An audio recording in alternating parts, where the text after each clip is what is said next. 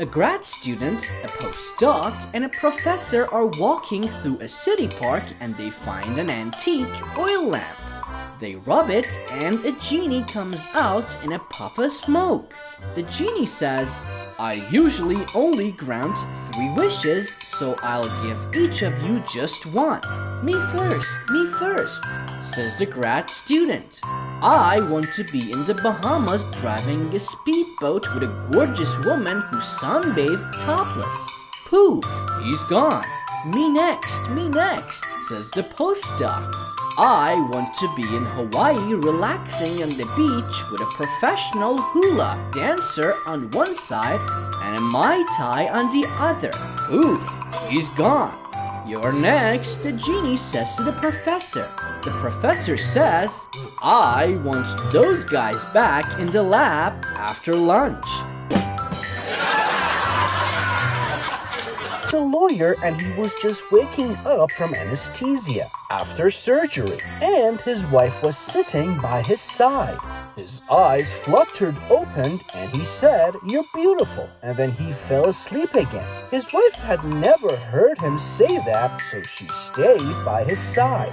A couple of minutes later, his eyes fluttered open and he said, "You're cute." Well, the wife was disappointed because instead of beautiful, it was cute. She said, "What happened to beautiful?" His reply was, "The drugs are wearing off." Gives birth and it is just a head with no body or limbs. The father decides to love it and give it a life that it deserves. He takes it to the park and loves it as if it was a normal child. On his 18th birthday, the father decides to take him down the pub to give him the first drink. "Give me a shot." The father asks the landlord, the drink is poured and the son drinks it down. Suddenly, a body pops out of the head.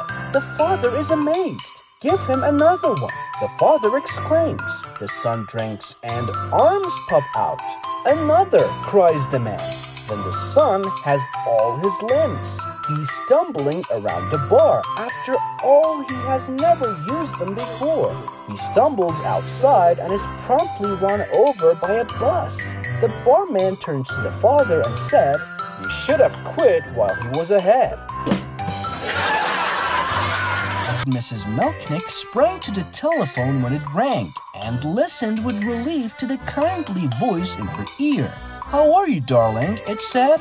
"What kind of a day are you having?" "Oh, mother," said the housewife, breaking into bitter tears. "I've had such a bad day. The baby won't eat and the washing machine broke down. I haven't had a chance to go shopping, and besides, I've just sprained my ankle and I have to hobble around. On top of that, the house is a mess, and I'm supposed to have 2 couples to dinner tonight." The mother was shocked and was at once all sympathy. "Oh, darling," she said, "sit down, relax, and close your eyes. I'll be over there in half an hour. I'll do your shopping, clean up the house, and cook your dinner for you. I'll feed the baby and I'll call a repairman. I know who'll be at your house to fix the washing machine promptly. Now stop crying. I'll do everything. In fact, I'll even call George at the office and tell him he ought to come home and help out for once." "George?" said the housewife. "Who's George?" "Why, George, your husband. Is this 555-1374? No, this is 555-1375. Oh, I'm sorry. I guess I have the wrong number." There was a short pause, and the housewife said, "Does this mean you're not coming over?" Decided to help St. Peter at the pearly gates. A very old man approached and Jesus asked him, "How have you lived your life?" The old man replied, "I was a carpenter." Jesus looked closely at the old man. Is it you, Father?" The old man peered back at him. "Is it you, Pinocchio?" Goes to a psychiatrist. The woman says, "Doc, my husband thinks he's a dog. Can you help him?" Shrink says, "Sure. Have him lie down on the couch." The woman says, "Oh no, he's not allowed on the couch." Wreck survivor washes up on the beach of an island and is immediately surrounded by a group of native warriors. "I'm done for," the man cries in despair. "No, you're not," comes a booming voice from the heavens. "Listen carefully and do exactly as I say. Grab the spear from the one who is beside you and shove it through the heart of the chief." The man does so, and the remainder of the band stare in disbelief. "Now what?" the man asks the heavens.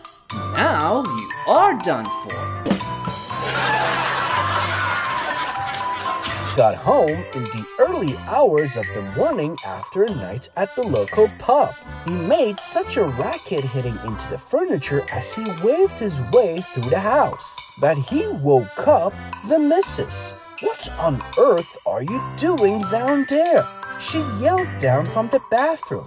"Get yourself up here to bed and don't waken the neighbors." "I'm trying to get a barrel of Guinness up the stairs," he shouted. "Leave it till tomorrow," she shouted down. "I can't," he said. "I've drank it." Supermarket had a sale on boneless chicken breasts, and a woman I know intended to stock up. At the store, however, she was disappointed to find only a few skimpy prepackaged portions of the poultry. So she complained to the butcher. "Don't worry, lady," he said. "I'll pack some more trays and have them ready for you by the time you finish shopping." Several aisles later, my friend heard the butcher's voice boom over the public address system. "Will the lady who wanted bigger breasts please meet me at the back of the store?" Man was walking in the country and saw a pig with a wooden leg sitting outside a barn. As he was pondering this, the pig's owner came along. The man asked the farmer how the pig got his wooden leg. The farmer said, "Let me tell you, that is some pig.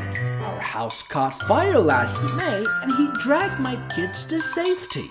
"Is that how he lost his leg?" the man asked. "No," replied the farmer. "But a month ago I almost drowned and that pig swam through icy water to pull me to the shore." "So that's how he lost his leg?" the man asked. "Oh no, and just a week ago my wife's car slipped off the road onto the train tracks. That pig broke through the window and helped her out, just as a freight train came through." "So that's how he lost his leg?" the man said. "No, sir." "Then how did he lose it?" the man begged. "Well, sir," the farmer replied, "when you got a pig that terrific, you don't want to eat it all at once." The man took his Rottweiler to the vet and said to him, "My dog's cross-eyed. Is there anything you can do for it?" "Well," said the vet, "let's have a look at him." So he picks the dog up by the ears and has a good look at its eyes. "Well," says the vet, "I'm going to have to put him down." "Just because he's cross-eyed?" said the man. "No, because he's heavy," said the vet.